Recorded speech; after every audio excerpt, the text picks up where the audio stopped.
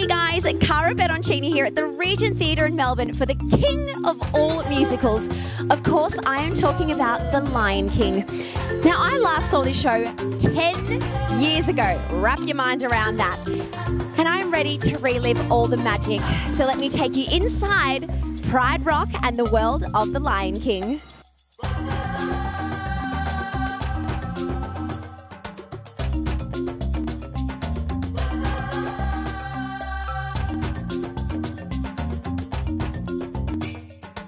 Guys, it's Nala.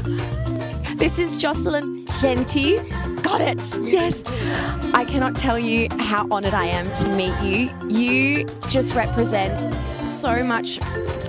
I'm going to get emotional, but I'm going to compose myself. You represent so much female empowerment in the theatre world.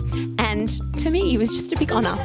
Oh, thank you so much. It's a privilege being in this costume, being on the stage, playing Nala. As you just said, it represents everything that is strong and that is just. As females, and you know, we don't always get the opportunity in theatre to play those roles.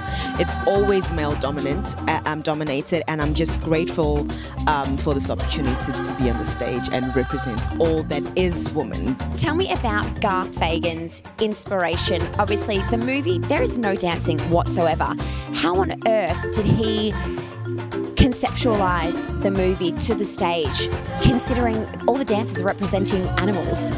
Yes, Garth Fagan has a dance company based in Rochester, New York, Garth Fagan Dance, and he brings his Jamaican roots, he brings African roots, as well as a little bit of Broadway and contemporary, modern, and jazz dance to the Lion King. So it's very international, all the influences that he brings in. The dancers here are amazing. Amazing dancers in Australia, a great technical background.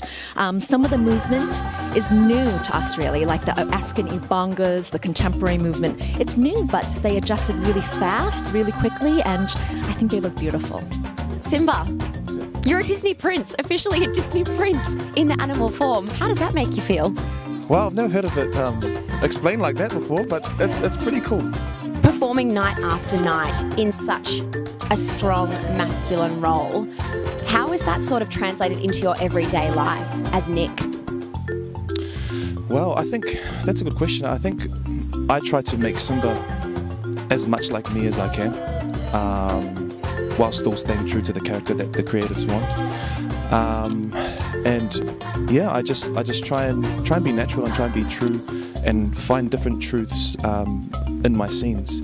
Obviously, The Lion King has won numerous amounts of Tony Awards back in 1998.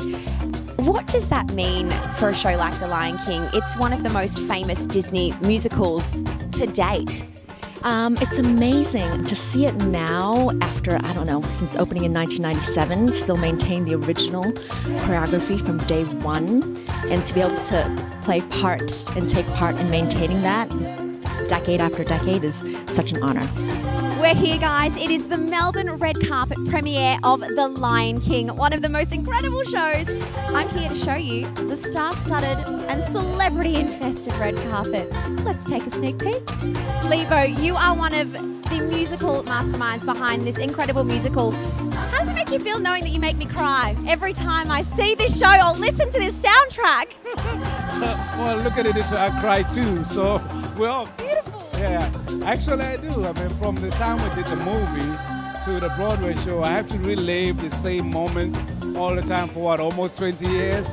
And it's exciting because one relives the moment with so many people around the world. Every time I go to opening of a Lion King or rehearsal of the Lion King, it's really, really unbelievable that it feels like the first time. I went safari? I went to Africa? Did you dress in theme? A little bit. I got a leopard G-string on, that's... Can you give us a sneak peek? That's good. I just want to have a little trio sing-along. You can lead us off. What a lovely partner I have. I mean, who wants Bert when I've got Sam? We just won't tell Bert that, will we? You have your own Lion King love story. I want my Lion King love story. Oh, Wimbo, a Wimbo, a Wimbo. Ooh, that's the best. rest of your days. I saw a little snip at the Tony Awards when I was over there in New York, so to see the actual production in such a glorious theatre, I'm very excited. Can you give me your best gazelle move? Oh my God, no.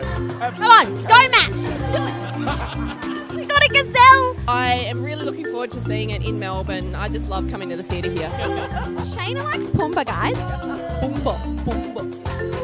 Have you got a good zebra for me? Come on now. What is this? Give me a good zebra. What is it? Don't they just act like gazelles as well? Potential wedding in Melbourne, perhaps, just to bring the symbolism all together. Hey, now that's a production. The Lion King is now showing at the Regent Theatre in Melbourne, and this is one of the most extravagant and visual spectacles that you will ever see. It gets me teary every time, and I want you guys to come and feel the joy that I feel when I see this show. I'll see you next time.